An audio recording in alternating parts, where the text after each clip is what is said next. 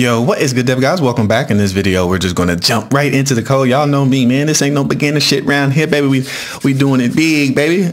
So the first thing I want to do is let's create a directory for modular character. Let's call it modular character or something like that, or I think I called it something like that. Modular character. And we're gonna need a couple things inside of here. So let's make another directory. Sorry if you're using Visual Studio. That's on you, brother. That's on you, brother. Nah, I'm playing. So I'm gonna make an actor folder here. Let's make a data types folder because we're gonna need some structs and we're gonna need some enums. So let's make one for data types.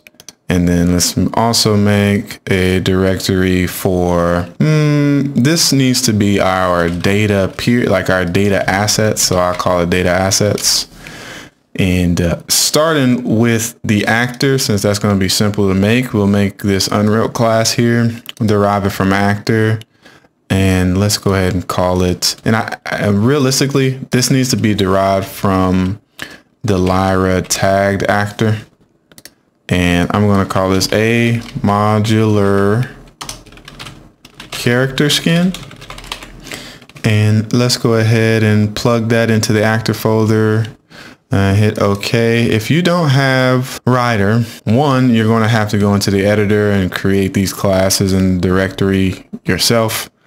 I ain't gonna lie to y'all, I'm not gonna show you how to do that, bro.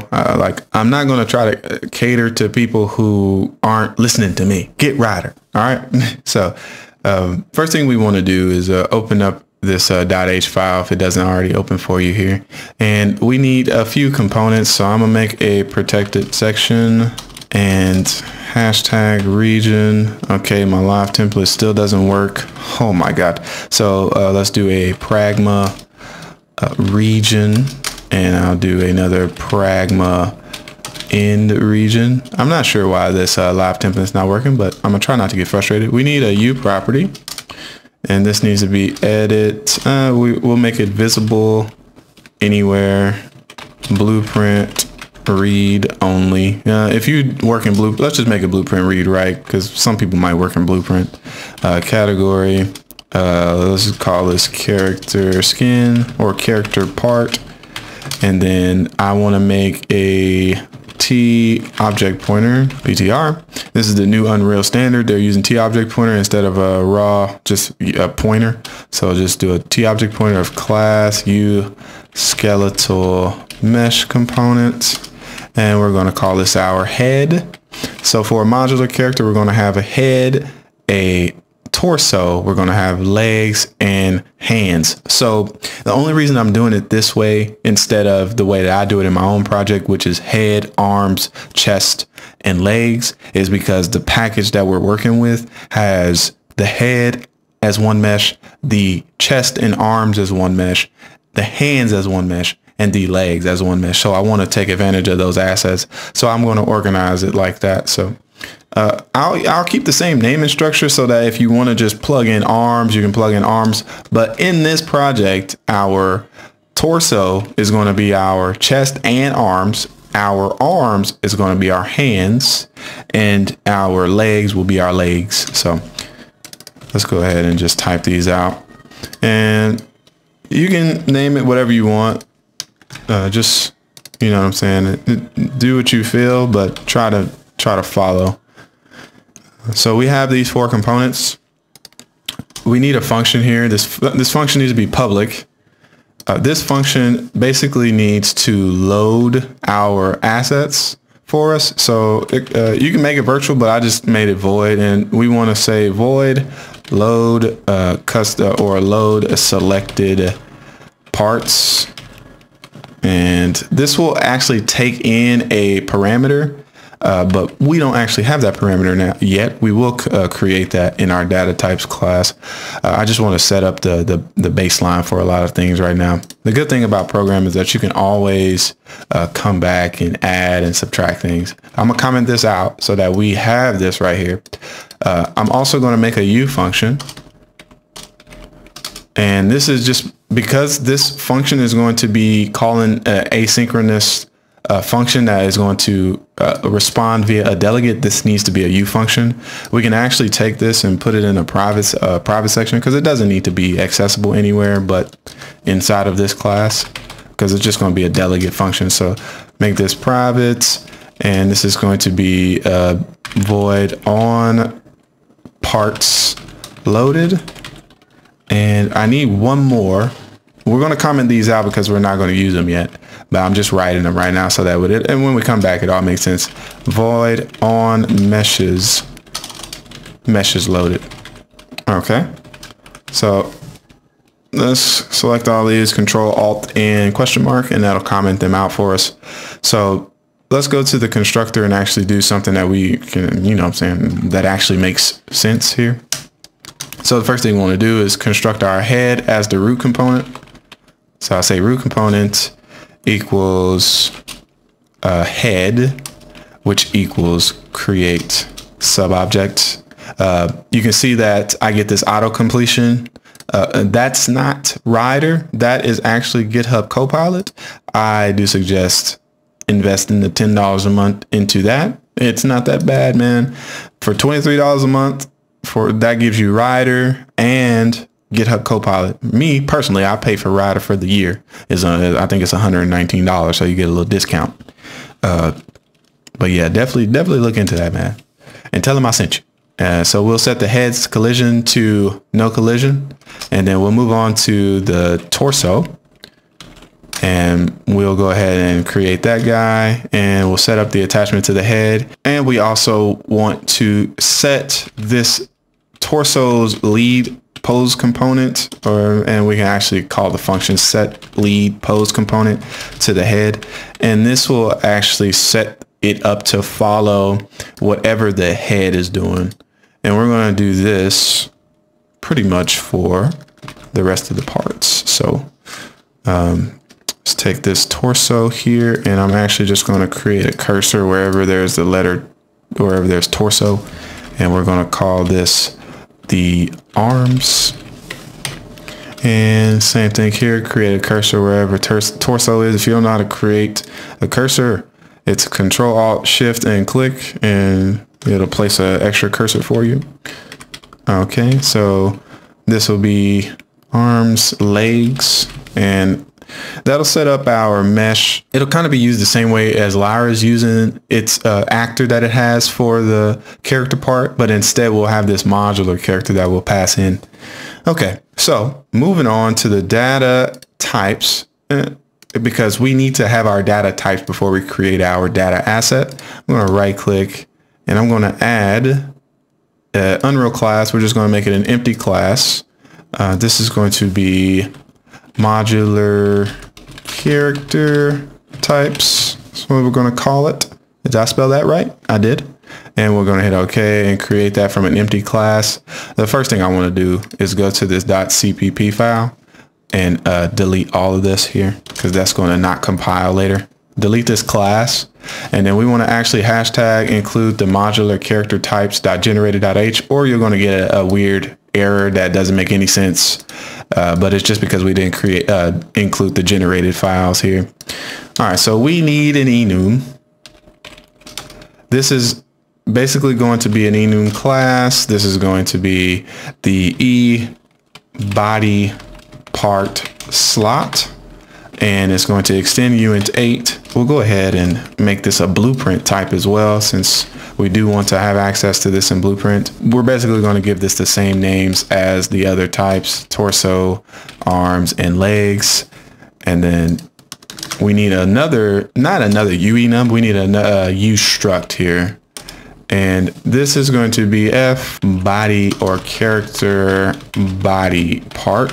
And this is our main body part struct here, and we're going to create some structs to help with this structure. So hit enter on that, and that'll go ahead and store that for us. Another thing I'm noticing, I actually don't need core minimal in here. We'll include whatever we want to include if we need to include something, but we don't need core minimal for that. So this F character body part, it also needs to be a blueprint type, because we do need to edit it in blueprint. We need a U property. And we want this to be edit anywhere, blueprint, read write, category of body part. And we want this to be the part slot and default it to the head. Else when you package your project, it's not going to package because it's going to have an error that this was not created correctly, basically meaning that it wasn't initialized correctly. And in uStructs, you need to initialize. We need another U property here. And I know you guys know I like using soft references. So I'm going to make a tsoft object pointer. And this is going to point to a U skeletal mesh.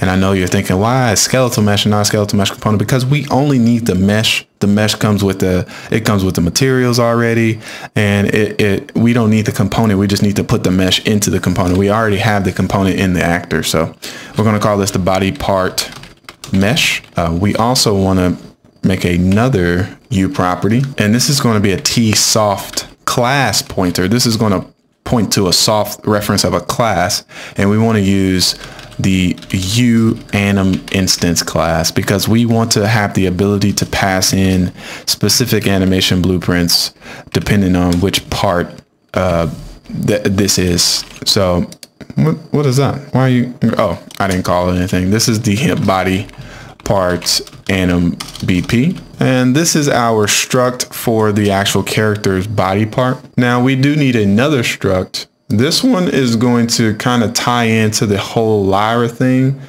because Lyra has this U struct that's a F Lyra character part. We need to make a part slot. So what we could do, instead of typing it all out, we can just copy this struct, and then we're going to make this F character body part slot struct. And I know that the naming convention is kind of weird. You can name these things whatever you want.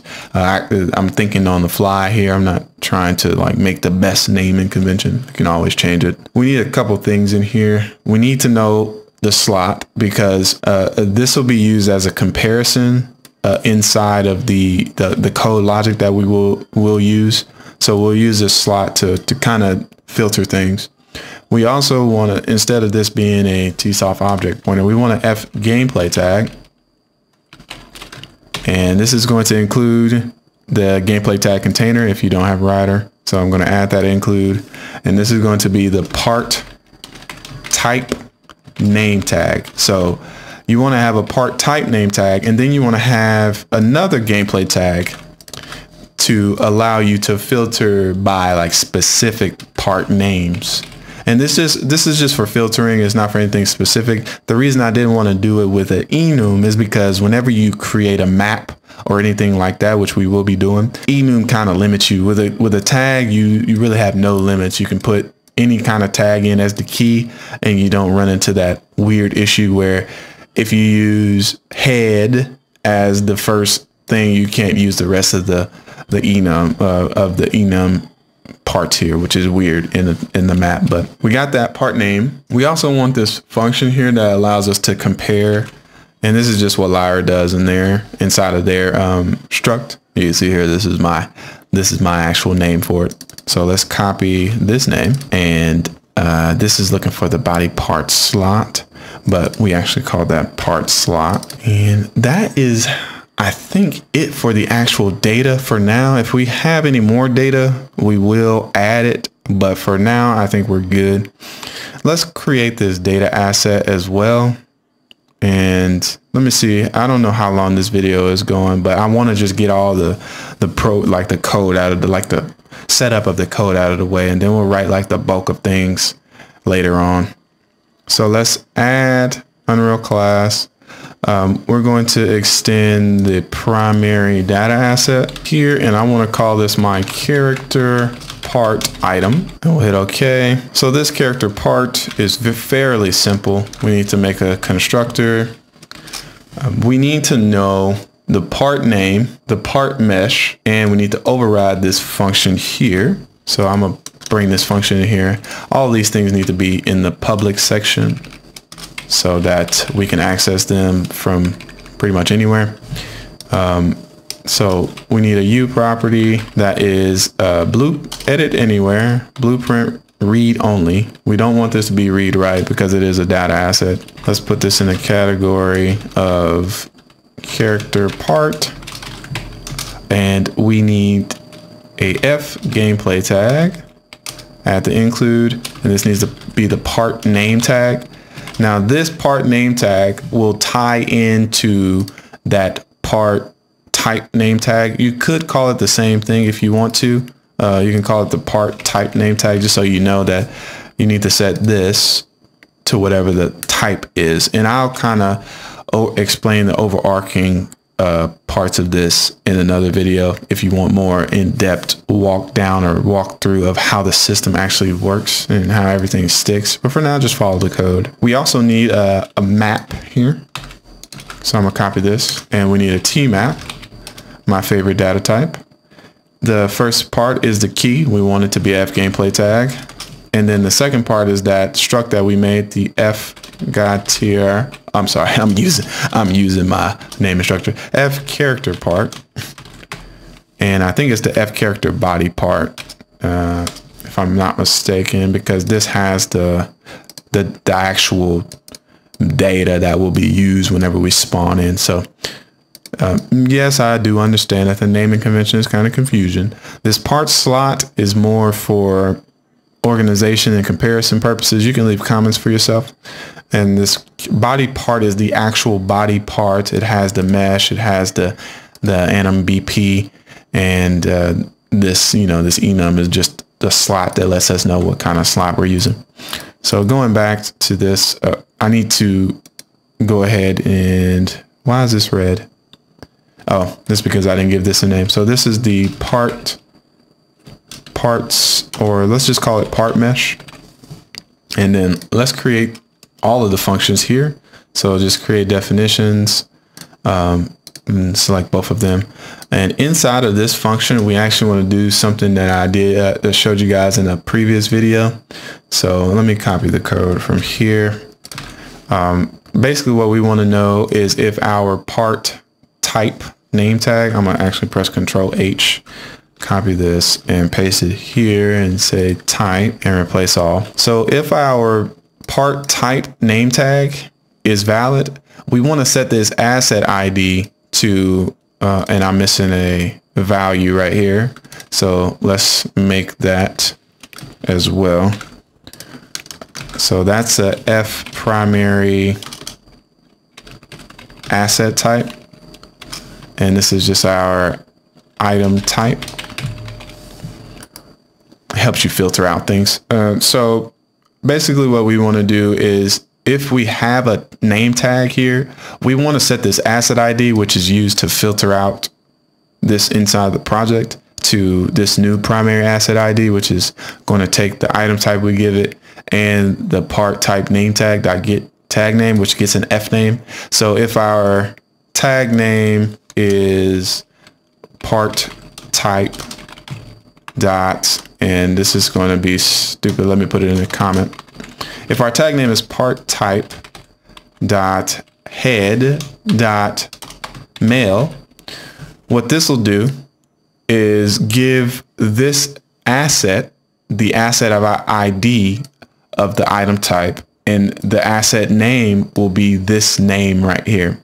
And you'll see later when we do our comparison code why this is important. So yeah, override this function and return this guy if we have a valid tag name. If not, just return the regular F name of this asset, which is fine as well. All right.